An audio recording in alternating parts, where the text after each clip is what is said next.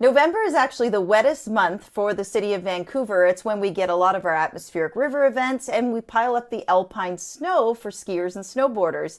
Not so much this November. The next 7 days is going to feature this big H, which is a high pressure ridge. That means lots of sunshine, not a lot in the way of weather systems, not a lot in the way of rain or snow. So we're going to look at just how much we've seen so far this season. Normally for the YVR, the International Airport, it'd be about 185.8 millimeters of rain on average for the month.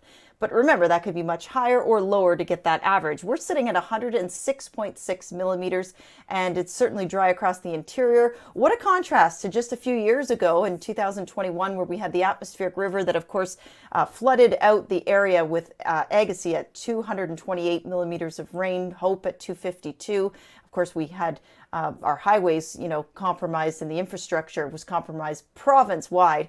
So here's the other thing. Because of the lack of rainfall, this may delay some ski resorts from opening for the season. Silver Star is expected to open November 30th still. Whistler expected to open on the 23rd, but Big White had to delay their opening by a week to November 30th because they only have a base of 38 centimeters at last check.